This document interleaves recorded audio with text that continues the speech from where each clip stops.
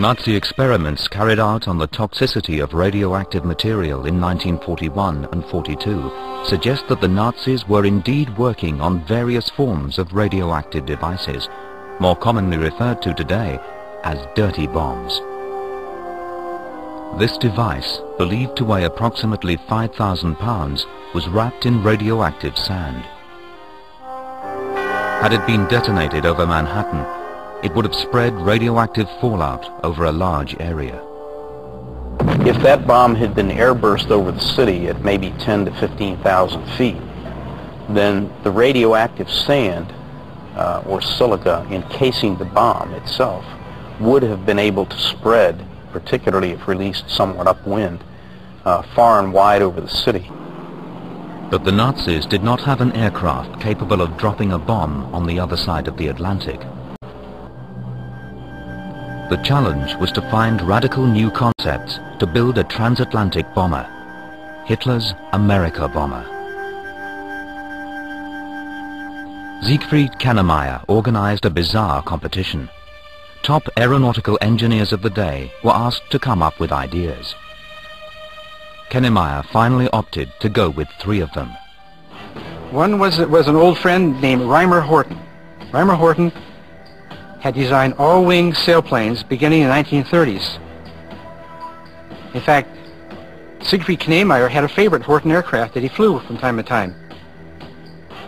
Siegfried Kannemeyer also turned to a rocketeer by the name of Eugen Zanger. At one time, Eugen Zanger had proposed a piloted, reusable, suborbital bomber. The third person he had asked for an America bomber, as Siegfried was calling it, was Wernher von Braun. Von Braun had spoken many times about hitting New York City, 3,500 miles away. So von Braun was thinking long range. He was thinking about a flying machine that was capable of crossing the Atlantic Ocean. And he had mentioned many times that he had a rocket system called the A9 with a booster called the A10 that could hit New York City from anywhere in Germany.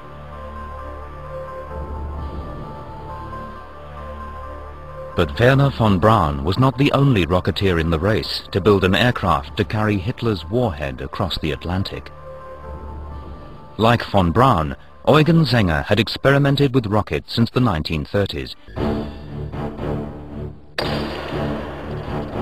Unique in several ways, his conceptual vehicle was reusable and employed a revolutionary launch system.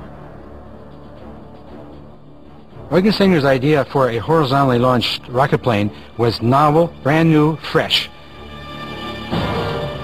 It was reusable. It could be set up any place. It didn't require the thousands of people it required to launch a V-2 rocket.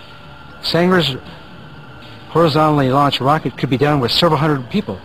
And the turnaround time was in matters of hours, not days, as von Braun's A9, A10 combination. This sled device would have been powered with up to about 15 of the V2 engines that Wernher von Braun had developed. So the sled would have had to contain tankage for large amounts of fuel to push this sled down the track. As the bomber reached a point near the end of the track, the vehicle would detach from the jet-powered sled and remain unpowered for just a few seconds before its onboard engine, designed by Zanger, ignited.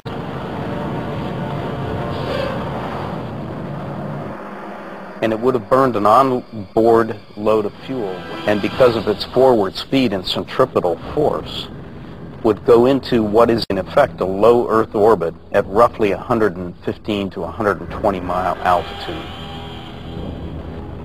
At roughly 100 feet long and with a 40-foot wingspan, Zanger's craft was designed for hypersonic flight, meaning it could reach a speed of almost 14,000 miles per hour.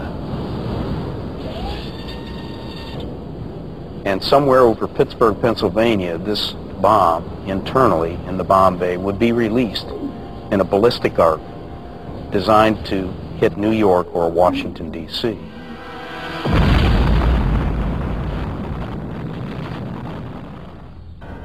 It was revolutionary. But Zenger's design was just too far ahead of its time. Kennemeyer, unconvinced by rocket-powered America bombers, focused his attention on the last of the three competitors, Walter and Reimer Horten. He believed their design would be the one to successfully drop an atom bomb on New York.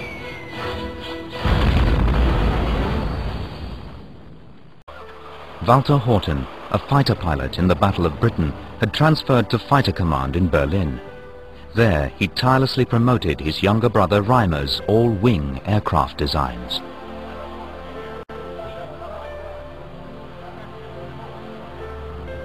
Walter Horten convinced Kennemeyer that an all-wing or delta-wing design would win the America bomber race.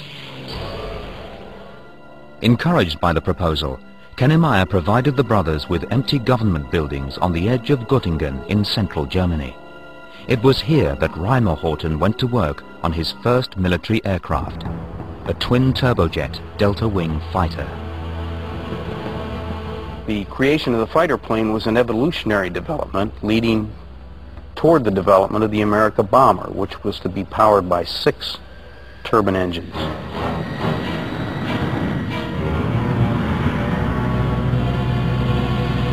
And the reason that the Horten brothers felt this aircraft would be able to reach the United States was that the flying wing as a design had no fuselage or tail assembly. This made it roughly 20 to 30% more efficient. And if they could design an airframe that held enough fuel, they felt that they'd be able to reach the United States, successfully bomb either New York or Washington.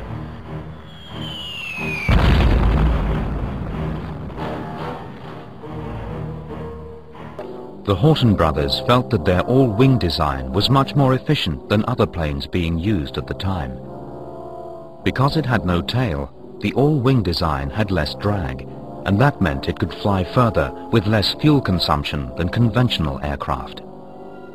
Kennemeyer was convinced that the Horten delta-wing concept was right for the America bomber project and issued the order for work to proceed on an enlarged version of the HO-9 fighter.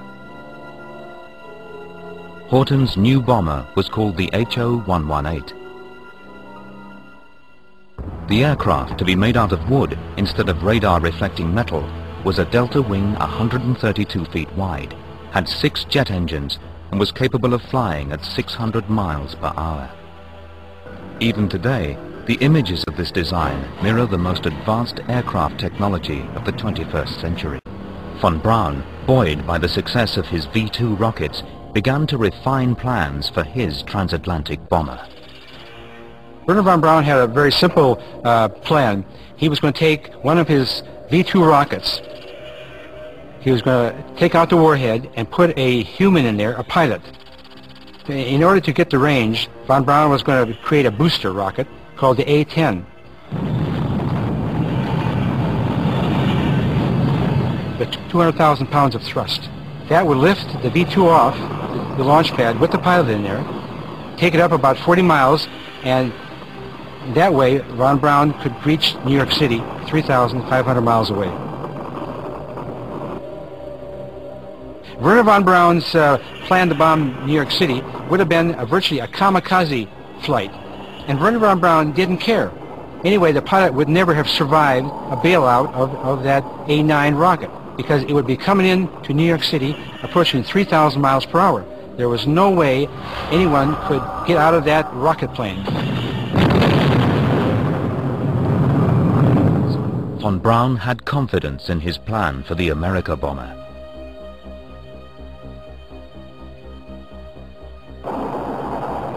By late 1944, he had added wings to the V-2, and in December had test-flown his prototype America bomber, the A-4B.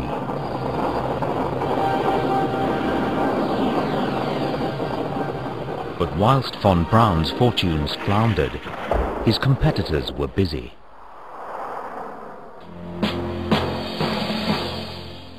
North of Hanover, in the dense pine forests, Eugen Zenger worked day and night on his rocket.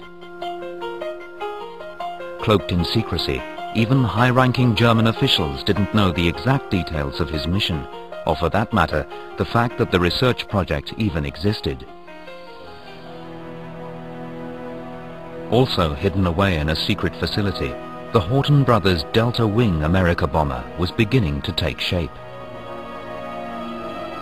Set back by failures to their H-09 fighter version of the craft, work on the larger model had been slow to begin. In workshops in Göttingen, the brothers had refined their design, incorporating twin stabilizers to the aircraft, and at Mühldorf, a new hangar was being built to house the jet. Like von Braun's project, the Horten's hangar at Mühldorf was being built using prisoners from concentration camps. As the hangar began to take shape, the Horten's Delta Wing America bomber looked set to become the first in Hitler's race to hit New York. In the last desperate months of the Second World War, Hitler was well on the way to building a bomber that could hit New York. But as the Allies closed in on the Reich, they captured airfields from which they could penetrate ever deeper into German territory.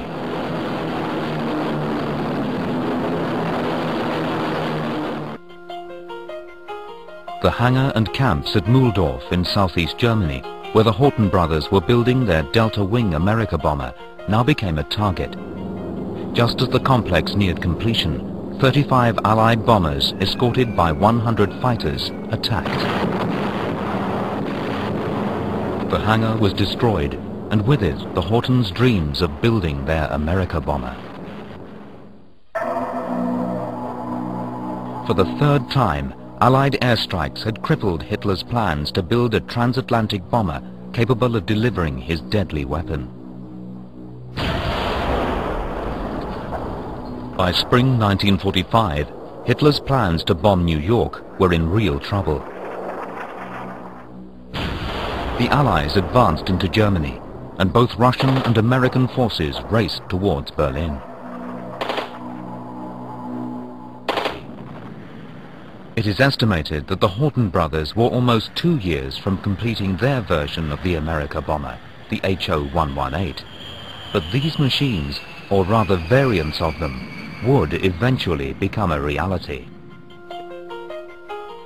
Reimer Horten's Delta Wing design was taken up by the American aircraft manufacturer Northrop, who built the XP-49, the template upon which America's B-2 bomber was built.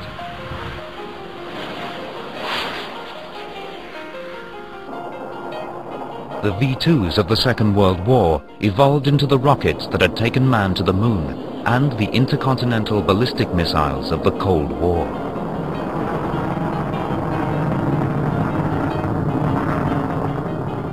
And Eugen Zenger's orbital rocket introduced the reusable shuttle concept, one eventually embraced by NASA and von Braun.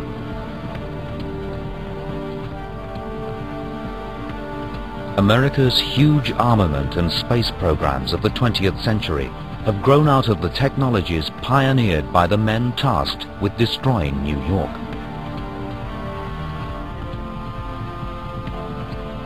It is ironic that in 1969, instead of radioactive dust falling onto crowds on Fifth Avenue, it was ticker tape that fluttered down between Manhattan's skyscrapers. The city that he had once hoped to destroy had eventually become the scene of Wernher von Braun's greatest triumph.